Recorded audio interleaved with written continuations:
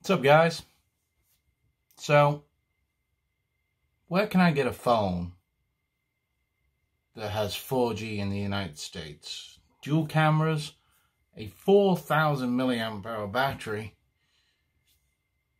a back panel that makes the Galaxy S10 look really cheap, a quad-core processor with 64 gig of RAM, and dual SIM support.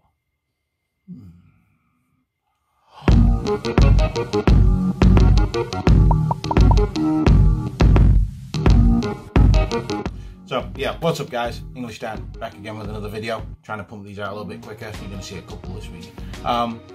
So yeah, all those things for 200 bucks, that just doesn't sound right. Well, it is right, and you can buy it right now for $199.95. It's a bargain. I mean, it's an absolute bargain. It's got a 5.7-inch HD screen that looks really good. It really does look really good. And I'll get more into that in a little while. But yeah, let's get into this. This is the NUU Mobile G3 Plus, the Plus version, in a beautiful onyx black. So we'll get into unboxing it. Let's have a look what you get. Alright, so straight away you can see the box there and my dog in the corner. There's the onyx black G3 Plus.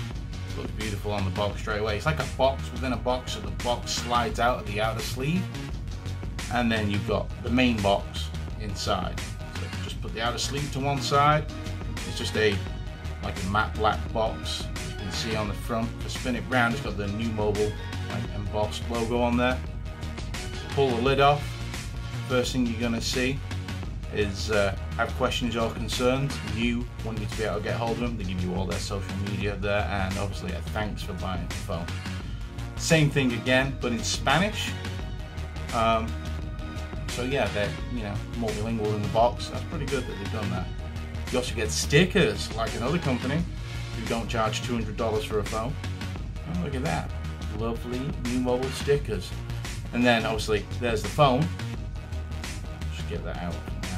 Put that out of the way, and we'll see what else is in the box. Take off the top cover, and there's your getting started, nobody ever uses. Also comes with a TPU case, clear case. Phone doesn't cut out very well, but whatever. But look, yeah, I mean, it's nothing great, but it comes in the box with a $200 phone, and it protects from scratches. So it's great like that. Then you get your charger, which is the wall plug. Let's see. Mobile set right on it, so we know what it's for. What else do we get in here? So pull this out. Oh yeah, and it's USB-C and there's no headphone jack, but it does come with the USB-C to 3.5mm dongle. So if you do use wired, they've at least provided that in the box, unlike some other cell phone that you can pay $1,100 for. Then you get your SIM tool. It's got a really long stem on this SIM tool. Really long. A regular SIM tool won't work on this phone.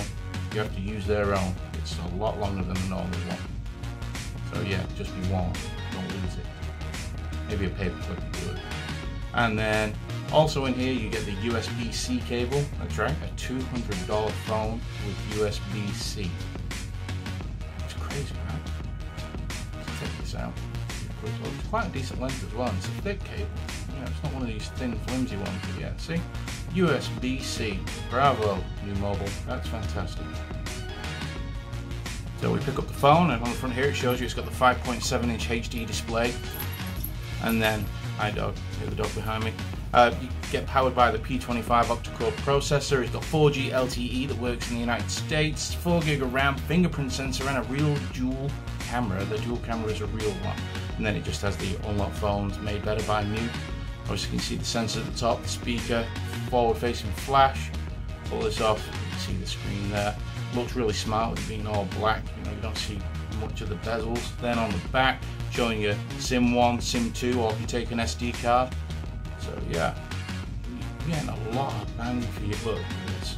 Now, this is just, look at the back on this. I mean, wow. This is the onyx black. It only comes in the G3 Plus version, and it's absolutely amazing. Let's power it on, see what happens. So you met with the splash screen. Because I've already set this up, it's going to tell me that I need to put my PIN code in to start Android.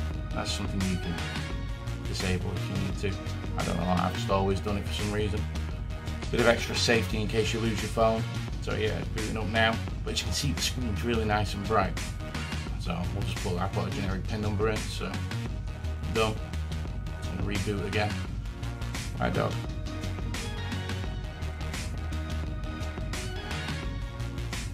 As you can see, really bright white. It's got really good colours on this, and it's really bright screen. It's so easy to see, and like I say, it's only a 720p screen, but you can't tell. It's such, look at it, it's so vibrant. Look at the colours come through and everything. It's not pixelated. I mean, you'd have to put it right up to your face to see any pixels. But yeah, there it is. They're blowing out at the moment because I need to turn down that brightness so you can see it. But yeah, there you go. You can see the menus drop down. Everything works really well. Back to the back, and look at that thing. That's just awesome. That is amazing. Bang for your buck. I can't believe that they would be able to make something like this and be able to charge such little money. So yeah, you got a first look at that and an unboxing. So now you know what you're going to get when you get the G3 Plus. So let's talk a little bit more about the phone itself. So let's talk about the fingerprint sensor. It's on the back, not under the screen or anything, which isn't to be expected at this price point, but it's a really decent fingerprint sensor.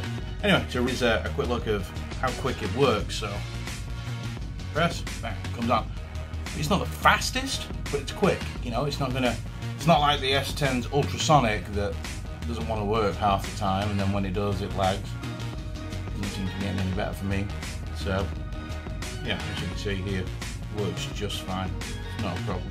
So let's talk about day-to-day performance, what it's going to be like when you're using the phone and things like that. You know, like I mentioned before, it doesn't lag or anything. As you can see here, pull down the settings, go through the settings menu, everything's pretty stock.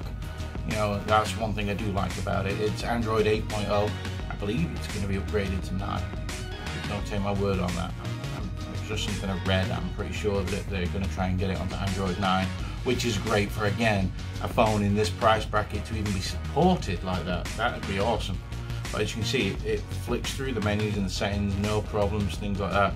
It has a lot of different things. You can change a lot of different settings. There's a little bit of customization in there, but they've not gone like kitchen sink like LG and give you a ton of pointless apps that you just don't need with it. See, 64 gig of storage, and it shows you your battery and all that, just like it is on any other Android. Has Android Beam as well, so easy for sharing and things like that. The phone's got everything. It also has NFC, so you've got Google Pay on this thing. It's pretty good. So yeah, as you can see, through the settings, it performs quite well. There's quite a lot you can do with the phone. It's pretty good. Now let's talk about that camera. Camera's pretty decent. For a $200 phone, you can't go wrong. So, opening it up, as you can see here, there's the user interface. There is something that really does bug me on it. Look, as you can see, it's taking pretty decent pictures. Flash works great, things like that. Turn the flash off. Take some pretty good pictures from the front. Now, one thing that does really gripe on my nerves is the menu system, and you'll see that in a minute. So, yeah, look, see, it's taking some really good pictures. There you go. It looks good on the screen, and it looks pretty good on like a bigger display. The camera isn't really sharp. No image stabilization or anything, but again, not to be expected. But the camera does produce some pretty good pictures. Great for your social media and things like that. But yeah, when it comes to the menu, I can't swipe across. I don't know why they did this. You have to press on each one to move across to the different sub-menus. It's... why? But yeah, that's my biggest gripe about this phone actually, is the fact that you have to do that to move across the menus. It is pretty annoying. I mean, you don't have to go one by one, you can, you know, skip a few, but it's so much easier if you could swipe. Then the front-facing camera isn't bad neither. It's not the best, but it's also not bad.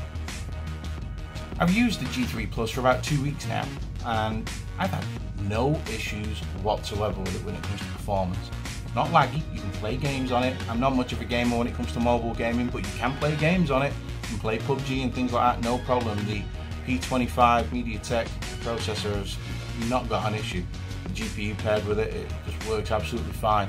You're getting above average performance out of this for below average price, which is amazing really.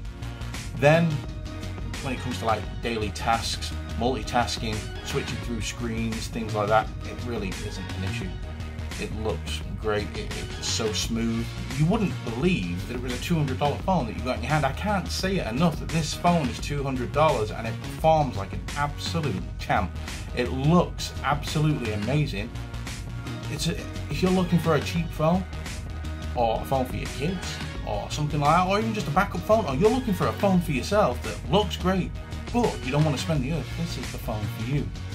And like I say, when you look at the back of the phone, you've got that back panel with that finish on the back. Now the back is plastic, but you can't tell. It's just, I mean, that finish on the back, that puts so many phones to shame when it comes to cell phone design. It's just great. So what do me and the little guy think of the phone? What do you think of the phone, Ralph? What do you think of that NUU Mobile G3? I agree. See, he loves it too. It's a fantastic device. You're not going to be wasting your money. It's worth every penny of the $199. Absolutely every penny. See, he loves it. Even the dog loves it. Look at the dog.